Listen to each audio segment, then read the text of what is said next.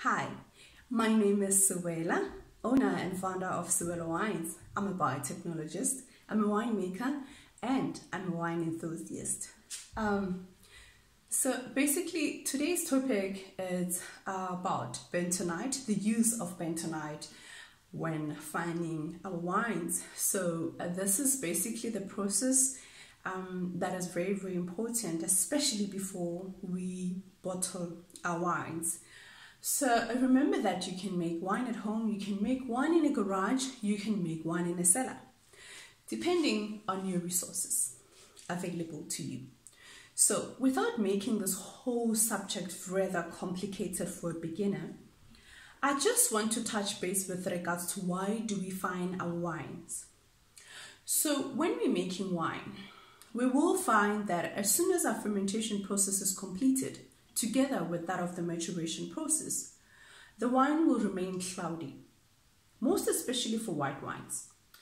This, therefore, affects the quality of the wine, it affects the way we view a wine, it affects the brightness of our wine, and for consumption purposes, it will definitely affect the quality aspect of it. It will affect the appreciation of that particular wine being produced.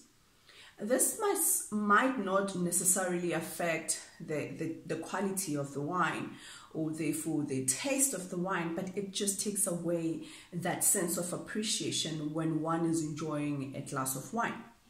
So sometimes what winemakers would do, they will go for options. They would go for some of the fining agents that are out there. There are many other commercially available fining agents that one can use. So we have used here, this is a process that we've followed through the months, and we are producing wine from oranges. So this wine was rather very, very colorful. So I mean, you can imagine with all the pigments from the oranges, and it's been like 2 days since we've added bentonite in here. So therefore what it would do is that bentonite works it's a scientific thing that occurs, right?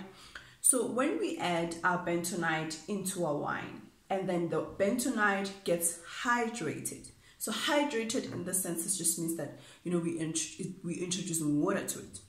So the bentonite will become negatively charged in terms of ions. So, and then it therefore binds with the positively charged compounds that are in the wine. So that's what's causing the cloudiness, the haziness, because the compounds in here that are causing the cloudiness are charged in the same way. So by introducing bentonite, it therefore binds to these compounds, and therefore you will see that, you know, there would be also some sediments that would go at the bottom. So basically, that's why we have to find our wine, and in a couple of weeks, we should expect to see a clearer wine. I must also emphasize that the amount of bentonite you're going to add into your wine will depend very much on the amount of wine you're looking to find, and therefore also, basically how clear or how cloudy the wine is. And also, if we end up using more bentonite than required, it might affect the taste of the wine, it might also affect the color of the wine, and it might also cause some titrate instabilities in our wine. So it's always very important to add the required amount of bentonite.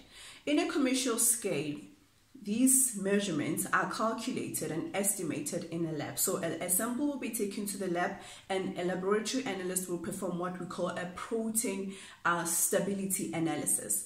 And that is how, well, not protein stability analysis, but that's one of them. And then there will also be a measure of how much bentonite need to be added. And after that estimation, then we would also do a protein stability analysis. So basically that's just it about how we can find our wines and why we should be finding our wines. And I hope that you found this content rather very informative. And like I said, my name is Suela, and I will be talking to you very soon regarding something else exciting, informative about wine. If you have found this content informative, kindly do like, comment, share this video, and subscribe to this